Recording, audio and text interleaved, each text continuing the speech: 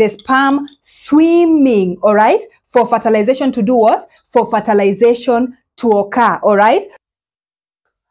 Ovulation. That's exactly what we are going to look at or talk about today. As a woman, you may have experienced this, but maybe you know the signs or you basically don't know the signs, right? So I'm going to drop all the contraceptive methods that I have right there because, again, ovulation in a way is related to pregnancy and not pregnant, or rather when you want to get pregnant or you don't want to get pregnant. So let me put my egg here. I know for some of you, you've already peeped here. So what exactly is ovulation? So as you can see here, so ovulation is the release of a mature egg from the ovary. All right.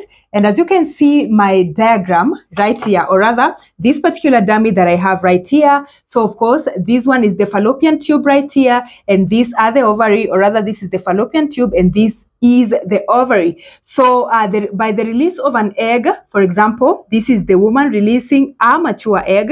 So basically this way, and that is what we call what?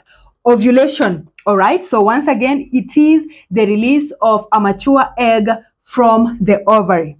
All right. And what are some of the signs of ovulation? Or as a woman, how do you know that you are ovulating? All right.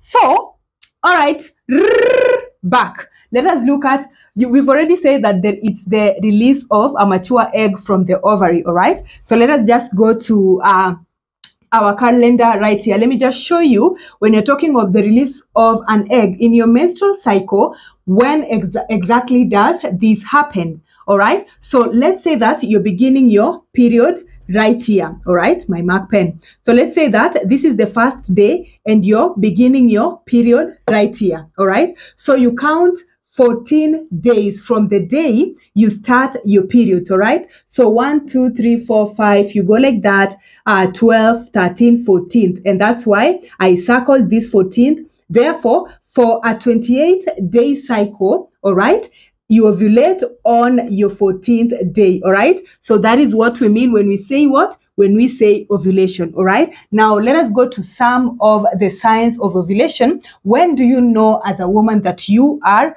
ovulating? All right. So number one, there is changes in cervical mucus. All right. As we know, ladies, we do release what are the cervical mucus, and therefore during the ovulation, there is some changes in the cervical mucus, and I'll just let you know how the mucus looks like. All right. The other a sign, of course, it's a pelvic pain. Of course, you'll start feeling a little bit of pain at the pelvic. We are talking about this particular area right here. So there'll be some pain right there. All right. Then there is a slight rise in body temperature, like you're too hot or super hot. All right. That is another another sign. Now let us go back to the changes in a cervical mucus. As a woman, you need to know how your mucus looks like during the cycle. All right. It shows, in a way, it tells you a lot, all right, about your health as a woman, and most importantly, that is your sexual and reproductive health. All right. So as you can see right here, as I've written, right, the mucus during ovulation is clear, it's stretchy, and it's also slippery. All right. Once again, it's clear, stretchy, or slippery. And in most cases, let me just put this one right here. And take my egg, all right? So in most cases, they say that when you're ovulating, your mucus or the cervical mucus is egg white, or it looks like an egg white. So let me just show you how exactly it looks like, all right? So I'm going to break. You see, this is exactly how the cervical mucus looks like. You can see that. You can see that. Stretchy. We said stretchy. You can see exactly this way. When you're ovulating, this is how the cervical mucus looks like. And they are saying that it is clear, stretchy, slippery, like the egg white. We are talking about this, not the yolk. the yellow yolk. No, we are talking about this particular one. All right. And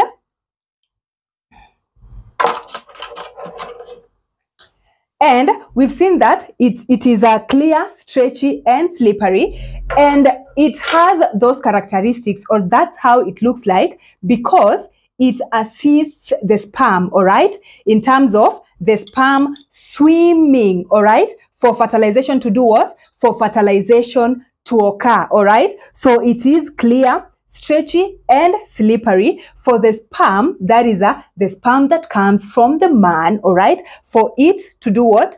To swim, all right, and for fertilization to occur. And that's why, in case you want to get pregnant, during your ovulation is the best time, all right? And again, for ladies, if you do not want to get pregnant, this is the time that you are not supposed to have unprotected sex, all right? And basically, let me just show you this, all right? So the mucus is clear, stretchy, slippery for sperms to swim easily, hence fertilization, just the way you've seen, all right? So basically today we were looking at ovulation, and I hope that you've been able to learn something about ovulation. So if you've been able to learn, please feel free to share this particular video, feel free to comment, and of course, feel free to like. By sharing, you're going to assist other women, girls, and of course, men and boys to learn more about what? About ovulation. And of course,